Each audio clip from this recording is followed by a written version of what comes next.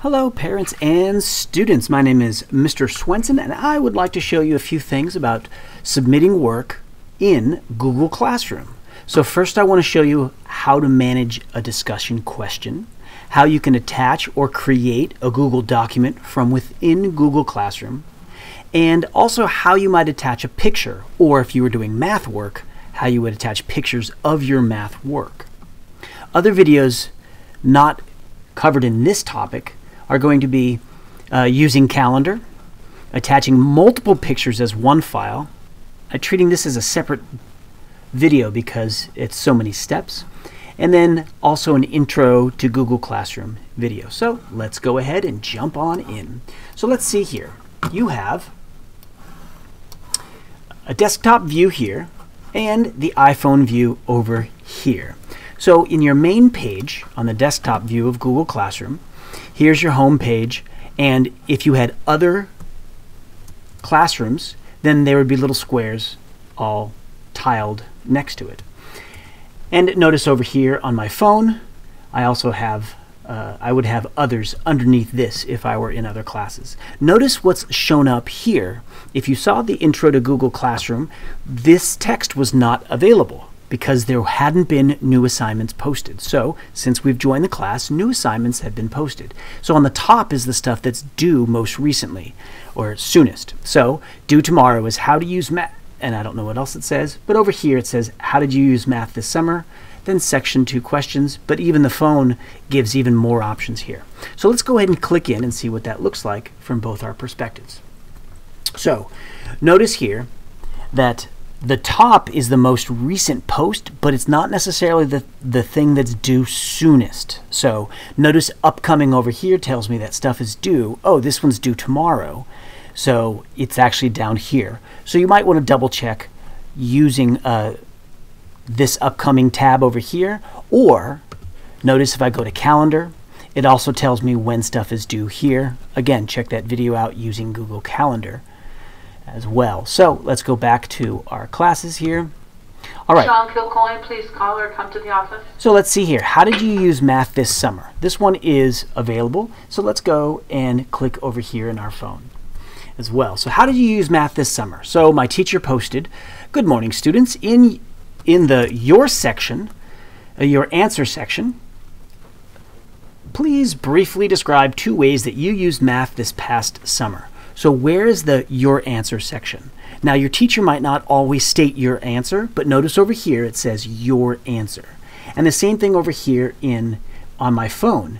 It says add class comment, but really your answer is where it's going to be. So I can type it right here, or I can type it over here in this section right there. Type your answer. So I used math by counting my allowance money and calculating the area of the grass. Something like that. Now when you're done here, you can hit submit, or rather turn in. And the same thing would happen over here if I type something right there. Notice now I have the turn in option right there. So it doesn't matter where I do it. I only want to do it in one place though. I don't want to confuse Google. So I'm going to exit out of this. Ooh, this says your changes are going to be lost. And yes, I'm okay with that. So I'm going to discard in this case. Now over here, I'm actually going to turn this in and I'm going to show you what that looks like. So this is now turned in. You won't be able to make changes. Okay, I'm confident this is my answer. And there we go. And so we can see also my classmates. If the teacher permits you, you can reply to your classmates and say, hey, that's a great job. I did that too. Something like that. And so here's what my answer looks like. And it's already posted. So now my teacher can grade that, and he or she can read my responses. So there's the first one. How did I use it? And that was a class discussion.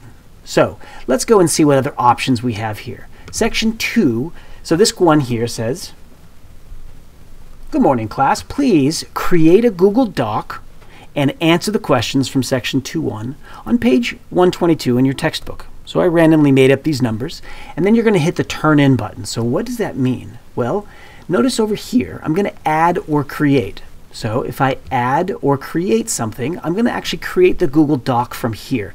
Now, if I had already done this and typed this up, I could go to Google Drive and find that file here and post that if I wanted to. But let's say I'm just going to create it right now. I'm going to create a document, and it's going to open up and create this assignment right here.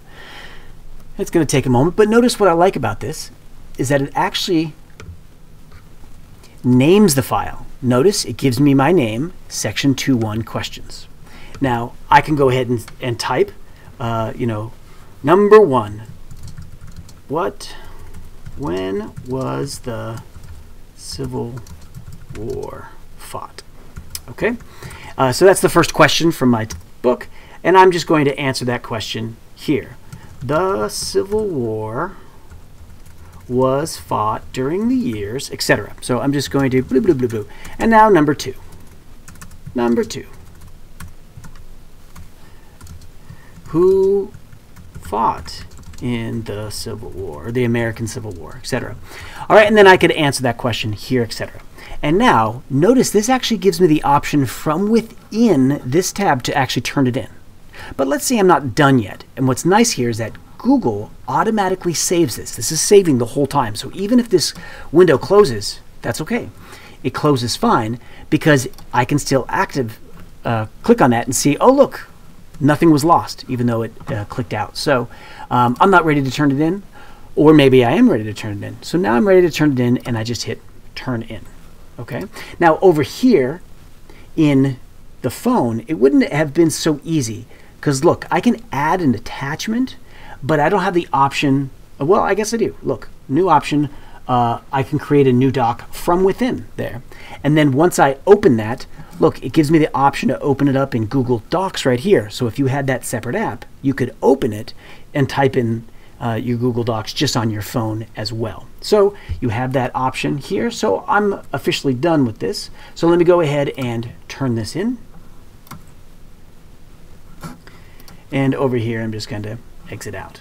Now, look, because I created one on my phone and one in on my desktop, notice what I have here. I messed up. So let me go ahead and notice if the teacher gives you the option to unsubmit, I'm going to unsubmit that, and I'm going to actually unattach one of these. Now, I don't know which one it is, so if I select the top one, oh, that's the one that I was typing in. So I'm going to keep the top one. I'm going to unattach the bottom one. And let me just double check here that this is the one I want. Yes, it is.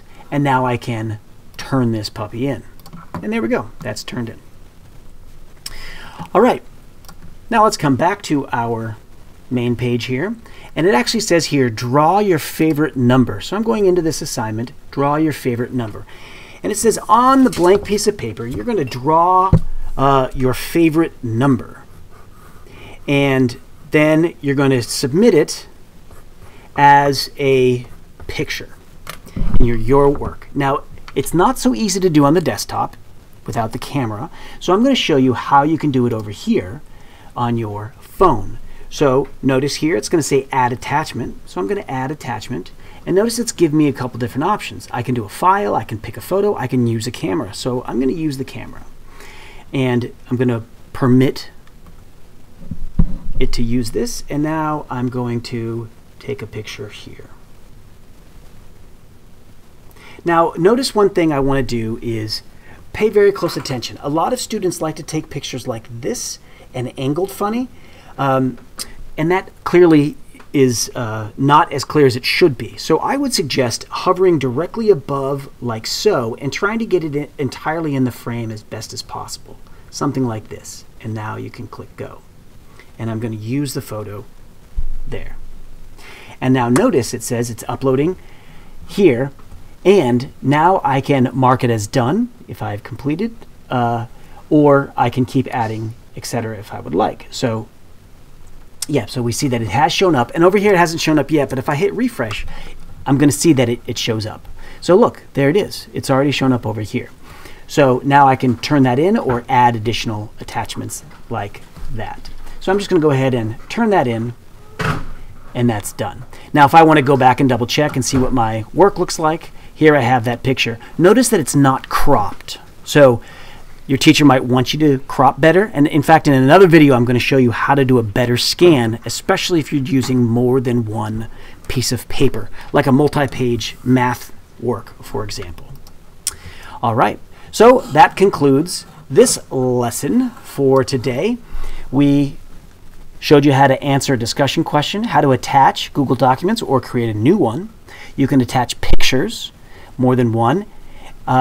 If you want, I'm going to show that in a separate video, and other videos using Calendar and also Intro to Google Classroom. If you have any questions, feel free to email me at wswenson@bbrsd.org. Thank you very much.